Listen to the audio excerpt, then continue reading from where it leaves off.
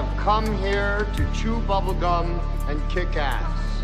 And I'm all out of bubblegum. Go ahead. Make my day. Cinema Royale. Hello everybody, welcome to Cinema Royale, where we keep it classy most of the time. I'm your host, Mike Mixtape, and let me introduce you to the Brotherhood of Cinema here. First up, we've got Cody Klusner. Good evening, everybody. I hope you all got your happy socks on, because it's going to be a fun ride tonight. Woo-wee! Gonna be a good one, folks. And next up, we've got Andy Snyder with us tonight. Hello, one and all. And last but not least, we have Sam Fleming. Evening, folks. This is South Jersey Sam. How y'all doing? Apologize for the noise in the background. You probably hear the chair creaking. It's creaking. It's a creaking motherfucker. Rocking mother and all that. Alright, so tonight and this month we're doing a Halloween themed topic. So first off, we're doing Stephen King movies, but a little twist here. I've devised a movie bracket. A bracket of most people would do for sports, but this time with movies. So what I've done is take a 8 bracket. I've done my research. I took to the site of Rotten Tomatoes. I looked at the scores and the average ratings. Yes, people, don't like cry at me like, don't use Rotten Tomatoes, it's horrible. I did my research. I did the scores and the average rating. Ranked 8 of Stephen King's best movies based on those reviews. And I have it on a bracket right in front of me here. And we, the 3 panelists here, Cody, Andy, and Sam, are going to decide and debate what is the best of Stephen King. Without further ado, let's go to the first round of movies. First off, we're going to go with our number 5 against our number 4 seed, Misery versus The Dead Zone. That's a tough one. Yeah, it's a bit of a tough one, actually. It is. Let me go with Cody first, just to make things harder. Yeah, the spotlight's on me. I'm not afraid. Oh, well, I can't really say much on this one. Except for one movie, considering I have never seen The Dead Zone. Aww. It's okay. Yeah. It's okay. If you want to go with Misery, you can go to default with Misery. Okay. Okay. Well, I guess the only thing I can compare is well, the one thing I know between these 2 movies is that one has Christopher Walken in it, which instantly makes anything awesome. He even made Kangaroo Jack awesome for a while. And as for Misery, I actually know a bit about. Kathy Bates is anything but a rewarding performance in this movie as the creepy yet happy fan, also psychotic, just psycho hose beast, man. But again, I have not seen Dead Zone, so I don't know how I'm supposed to do with this. Just like I said, if you want to go just say Misery, that's fine. Then the other 2 can decide over the movies. Misery. Okay. Misery by default. Okay. The opponent with a no-show. Going over to Andy. Well, that is a tough one. As a writer, I'm sort of drawn to Misery automatically because it's about a writer, of course, being terrorized by a crazy fan. But I think I'm going to have to go with Dead Zone. Not just because of Christopher Walken, which is always a good decision, but I thought it was very interesting. I kind of had the paranormal-ish powers aspect into it, and then went on to spawn that TV show with Anthony Michael Hall in it, taking over the lead. And I enjoyed that show as well, so I think I'm going to go with The Dead Zone. All right, Sam, you're the tiebreaker. It's kind of an unfair advantage because you got a supernatural sort of film with the Dead Zone, and you have like a down-to-earth concept with Misery. Right. But I've only seen like a couple of clips of Dead Zone, and I do get the general gist of it. I do find it an interesting film, nonetheless. But I think as far as psychological terror in a way that actually makes it a little stronger, I think Misery sort of trumps it because like I said, it's a down-to-earth film. It has superb acting between James Caan and Kathy Bates, and it's just the aspect of this one person who's your obsessive fan, who can be gentle, nice, sort of like the woman next door, to like this insane psychopath that could just stab you in the throat just instantly if you just make one minor fuck up on your end. So I think my vote goes to Misery on this point. Okay, Misery goes to the semifinals. All right, here we go. The next round is our number. Michael Bay get a fan like that? That's all I'm saying. Have Michael Bay have a fan like that? Transformers 6 is not supposed to be like this. Yeah, instead of a sledgehammer, it'd just be like a giant Optimus Prime figure. All right, we have our number. You know what? You know what would be perfect for that kind of role? Who? Shia LaBeouf. Just do it. Just do it. Funny. Oh, my God. That would be a perfect parody. I mean, shit. That would be. All right. So what's the next subject? The next round is our number 6 seed versus our number 3 seed. Is Stand By Me versus The Shining. That's a tough one. Andy, we'll start off with you this time. All right. Well, full disclosure, I've not seen Stand By Me. It's one of those few films that I've heard a lot about, and just for whatever reason, I've never gotten around to actually watching. But I know it's classic and iconic in its own right. However, I have seen The Shining a number of times, and that is a wonderful horror film from Stanley Kubrick, and I think a exemplary example of doing a kind of ghost type horror film, and so I give it to The Shining. Great performances, directing, acting, everything. All right, Sam. This one is a very tough call for me because I've seen both films. The Shining I saw at a very, very young age, because it was like one of the earliest horror films I've seen as a child, next to like The Blob, King Kong, and Jaws.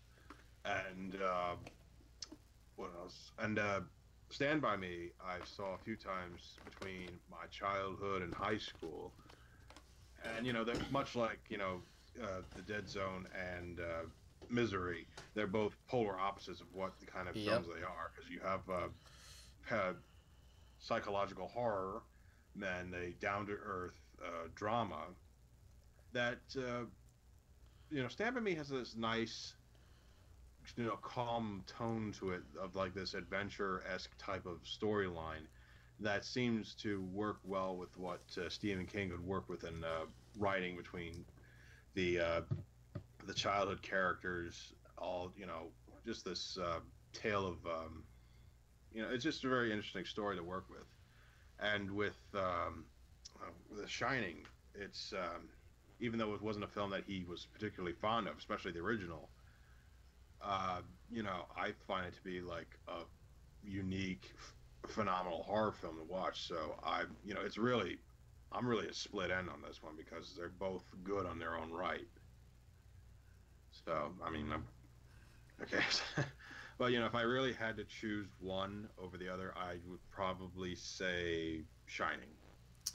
All right, that ultimately goes to the next round. Cody, what would you have chosen if it was the chance?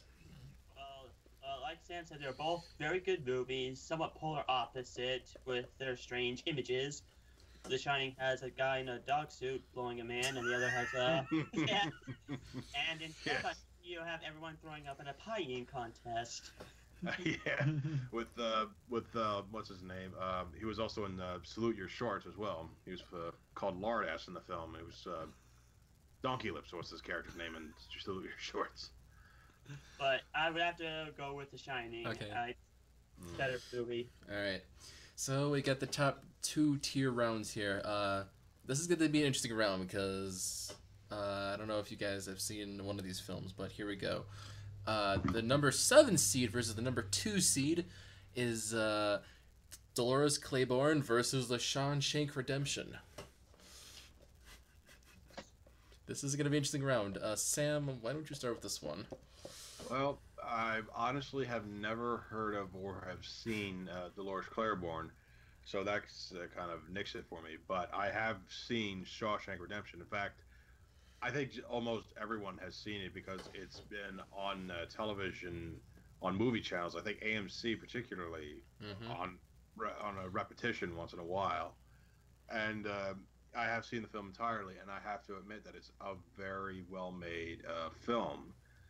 And it's a complete, and much like most of Stephen King's other works, it's one of those few films that's not entirely based on horror or childhood or anything like that. It's all about a very basic storyline about this person who is wronged and is sent to this corrupt prison, and it really just plays off from there. And it's certainly a unique experience to watch because there's so many great actors, such a good story to go within the characters and everything. You got Morgan Freeman, of course. You have God, his name escapes me at the moment. Tim Robbins. Tim Robbins, yes, thank you. I know it was like Tim something, I just couldn't remember it. And you got William Sadler and Clancy Brown. That's a good touch there. And there's just so many interesting moments that go on within the scenes, and it really gets you on your toes once in a while. So it holds a bit of tension almost as much as it would in a Stephen King horror film in a way. Okay. Cody? Well, again, I'm one of the many people that have ever seen Dolores, so... So, it's probably unanimous with being Shawshank, I bet, right? Andy, have you seen Dolores? I have not. I've heard of it, but I have not seen it. It's one of those Stephen King movies that very few have seen, but with that, Shawshank automatically gets the default vote for that. We'll have to take a look into that sometime to see what it's about, because I've never heard of that before at all, honestly. Hold on, let me give me a sec here. Have any of you seen Gerald's Game yet on Netflix? I have not, but I heard it was very good. I mean, I watched it today actually in preparation, getting myself in the spirit of Stephen King. I watched it today. Apparently, while I was looking into that, they do make a reference to Dolores Claiborne. Okay. So I mean, they make a reference to like Cujo, and they make references to a couple others. Cool. But there's some reference in there to Dolores Claiborne. Let me give you Oh, that's not much of a surprise. So yeah. All right. Give me a second here. For those who don't know, let's see. I don't want that. I want the film. Can I get the film, please? Oh, it also stars Kathy Bates. Yes. Yeah. Okay. So Kathy Bates and Jennifer Jason Leigh. Yes, you're right. The plot focuses on a strained relationship between a mother and her daughter, largely told through flashbacks after her daughter arrives to her remote hometown on a Maine island where her mother has been accused of murdering the elderly woman whom she cared for. So if those people are interested in watching that movie, go check it out. All right. Our number 8 seed versus our number 1 seed. It's The Green Mile versus Carrie. Oh boy. And Cody, start us off once again. Well, let's see. Well, first of all, these are not one's down to earth or one's supernatural. These are both somewhat supernatural films. Just one's a bit more extreme than the other. Carrie is probably one of the great Stephen King movies that everyone should have seen. Well, at least the original Brian De Palma film. Anyway. Yes, this is what I'm referring to. The original Brian De Palma film, not the remake. There's no confusion. So there's no confusion. There's actually 2 remakes out nowadays. There's the one made in like the early 2000s, starring she starred in the movie called May and a couple of other obscure horror films. And of course, there was the recent one with Chloe Grace Moretz. yes, Yeah. yes, thank you, and Yes. Julianne Moore as the mother. Yes. Yeah. Yeah, so we were referring to the original Carrie in this case. This is why it's number She's one. basic. Yes. And this is why it's number one, because it's the highest rated Stephen King movie. So that is the reason why. So. Plus, Ryan De Palma is a phenomenal director. Oh, yes. He's done a lot of films, even great films after that, especially Scarface, which was oddly a remake. Yeah. So who's going to start this off? Cody. I thought I already did. Did you sig? You kind of got to sigged away a little bit. Sorry. But anyway, Carrie is actually a pretty good psychological, somewhat supernatural movie about a girl basically going through puberty. If you look at it. Yeah, when you really think about it, it's like that. Yeah. She's sort of like a different version of Jean Grey. Let's be real. Ah. Yeah. I guess one way to think about it. And while the Green Mile is not as extreme, but more of a how do I put it? A bit of a softer tone. It does have some extreme moments during the movie. There's no doubt about that. Electric Chair, just to name one of them. But if I had to choose, even though I do enjoy the shit out of Carrie, I would have to go with Green Mile. Ooh. Okay. Yeah. Okay. Interesting. Okay. Andy. Both are fantastic films. Carrie was, I believe, the first Stephen King adaptation ever, and deserves some credit for that, especially. And it's such a classic, and not to take anything away from Green Mile, which was a fantastic, also kind of sad, depressing, emotional movie, and very well acted. Michael Clark Duncan and Tom Hanks and all that. But I would have to give it to Carrie. That one is like the epitome of the Stephen King adaptation, in my opinion. All right, Sam, you're the tiebreaker. Well, this is certainly apples and oranges here. Then again, most of these choices have been, for the most part. But Green Mile, in a way, seemed to me like if Shawshank went with a supernatural route. Not to say it's bad, but it certainly has an interesting aspect between characters and the storyline, especially the characters. You have like this kind-hearted character like Michael Clark Duncan, rest his soul, and you have all these guards, one of them played by Tom Hanks, who basically are, interested in what kind of what kind of person he is and what he's capable of. So, but I think with Carrie, there is something stronger there, because this is someone who is being abused at home, at school, and very few people understand her problems. And in a way, it is sort of like Cody said, is like a metaphorical stance on puberty, but not just that, but also about being a teenager, just feeling like an outcast no matter what you're doing. And I have to admit, I really like that aspect, the climax of the film where shit hits the fan at the prom. And it's just a phenomenal sequence that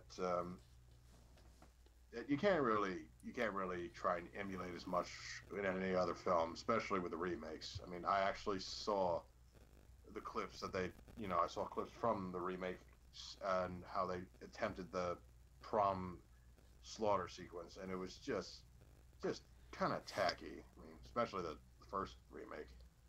So I have to give points to the original. All right, we got the semifinals now.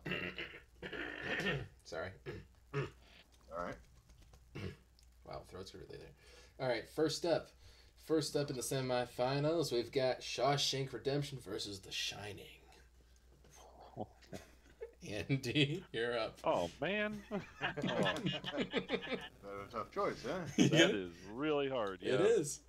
a very sort of typical Stephen King movie made incredibly well, and you have the atypical Stephen King movie, like the one and only. It's like such an atypical, would never expect it to be Stephen King.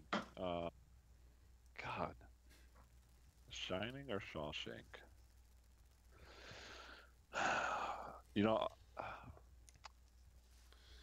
as a horror film, I would have to give it to The Shining, but as just a film in general, I give it to Shawshank.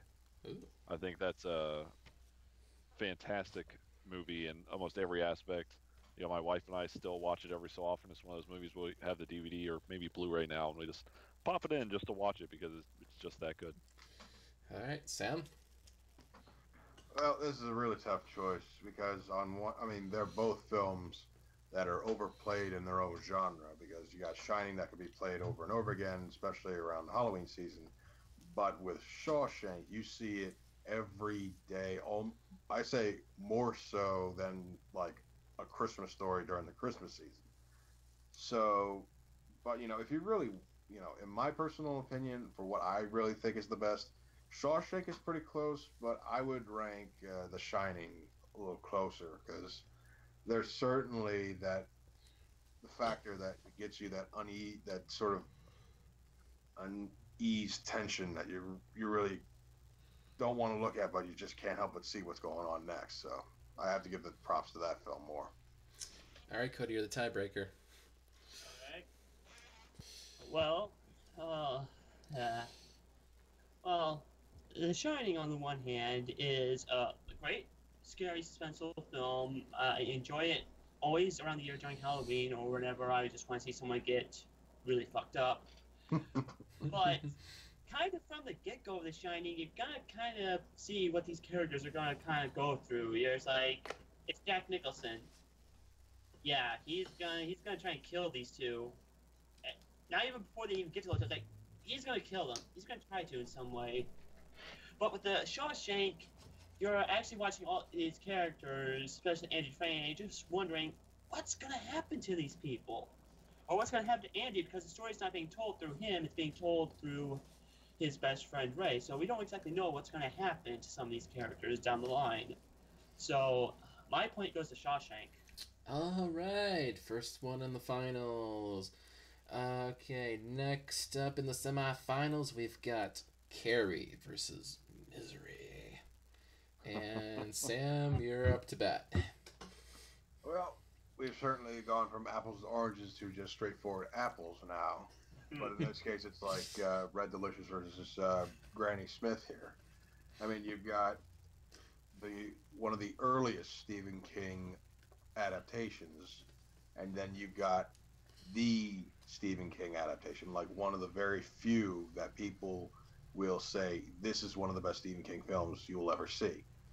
So it's really a tough choice because you've got two great female leads, Sissy Spacek and Kathy Bates, and you've got them into two completely different roles between Spacek, who is this tormented soul / underdog type of figure, so to speak, and then you've got the mentally unstable, batshit insane Kathy Bates.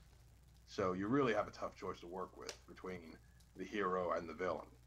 So I think as far as between the characters and the film entirely, I think Carrie goes a little more than the Misery because you kind of want to see that character sort of, in a perspective, you want to see that character grow. You want to see that character really thrive. And even after everything that's going on with her, even when she's killing everyone, you just say, you know what? I think she has every right to be that fucking pissed. So, you know what? I think Carrie deserves a spot. All right, Cody?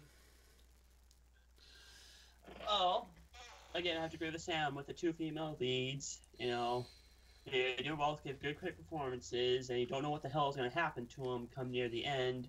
But Carrie is a good movie about Carrie. It's a very good movie about a woman, being tormented, both in every aspect of her life. But I have to disagree because Misery, Kathy Bates, yes, she does steal the show, but the main character we're rooting for to see get through this is James Caan's character, Paul Sheldon, and we never know what's going to happen to him, given what she does to him. So I'm going to give my points to Misery. Andy, you got the tiebreaker. Oh man. Hey, Lacey, not to start it off. Yeah. That is a tough decision. They're both, I mean, at this point, they're both classics in their own right. I mean, it's very hard to say one is empirically better than the other. Right. But if I had to pick just one of them, God, I think I'd have to go with Carrie, honestly. They're both, I mean, I think they're both phenomenal. You know, as already stated, both actresses did a fantastic job. And I mean, that Misery made me afraid of Kathy Bates. Well, I think there's another film that would make you more afraid of Kathy Bates. I won't say what, but Oh God, no! Oh God, no! he knows what I'm talking about. Shield your eyes! Oh, yeah, I know what you're talking But about. anyway, sorry. Yeah. But yeah, I'd have to go with Carrie. That still is just a classic film, the first one to be adapted, and it's hard to beat. But of course, now I know this means it's going to be Shawshank and Carrie, isn't it? Yeah, that's the finals here. We are in the finals now, people. This is the top two. This is the title match here. We're in a title match right now. We got Carrie versus Shawshank now. Buttonheads. And you know what, Cody, you get to start this one off. I know he looks happy. Oh boy. Uh, Oh, this is.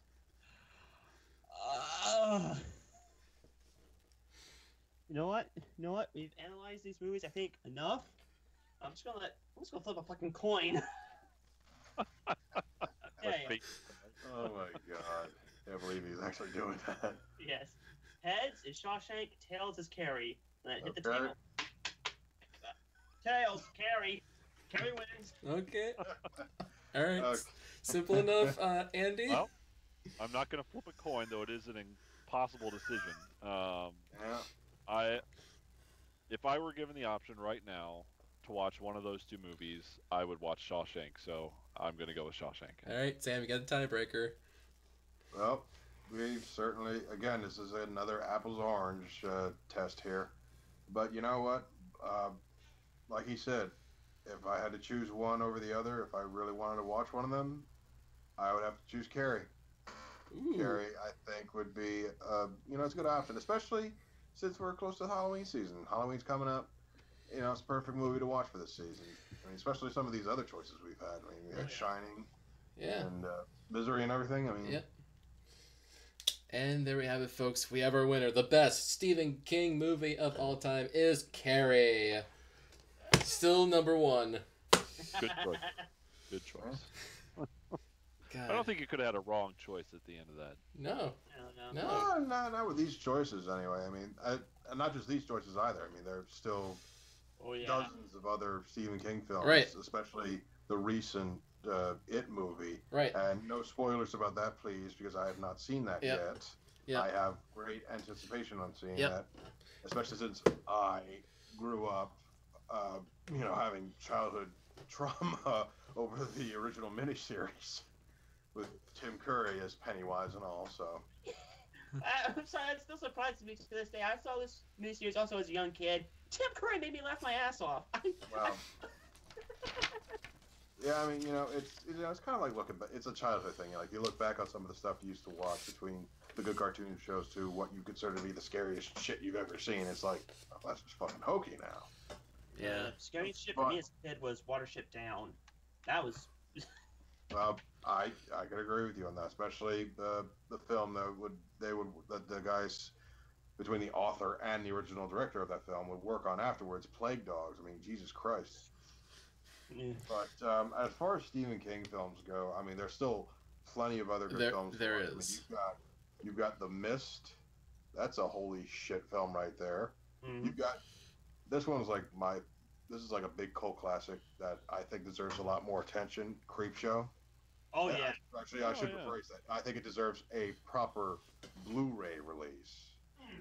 We've got like a half-ass Blu-ray. Yes, either go watch And, it or pick up the comic book on Amazon. Yeah, nice. And it's also best to mention that film because the late great George Romero in that film, God rest his soul. Oh. And there's also another horror collaboration between Stephen King and John Carpenter with Christine. Mm-hmm. Oh yes. So Can't go wrong with that. ladies and gentlemen of the jury, you have it here. We have Carrie as the best Stephen King film of all time, according to us. Please leave a comment below of what you think the best Stephen King movie is, in your opinion. So thank you for listening and watching this. If you want more movie brackets, please give us a like down below. More likes will give us a chance to do movie brackets more often on the podcast. Next time for Cody and Sam, we have Toby Hooper as the topic. And I'll bring this up right now for next time. A couple months ago on my birthday, I got a Blu-ray of a Toby Hooper film called Life Force. So when we do that topic, I could probably discuss that and give my personal thoughts on it. So that's something to at least look forward to. And I also have, thoughts on other Toby Hooper films, including the 2 Texas Chainsaw Massacre films. Yes, and I will announce this right now. We'll have a guest on as well. We'll have Andy's personal good friend, David Rose, on. DVD show. It'll be nice. That'd be nice. So, yes, thank you for listening and watching. Subscribe for more podcasts, and I'll see you guys on the other side. Peace out. Hit like and subscribe, or we will perform voodoo rites on your eternal organs. And it'll be very painful. Do it now, do it now, do it now. You do it now. Ah. You do the chopper. You do the chopper. Sure.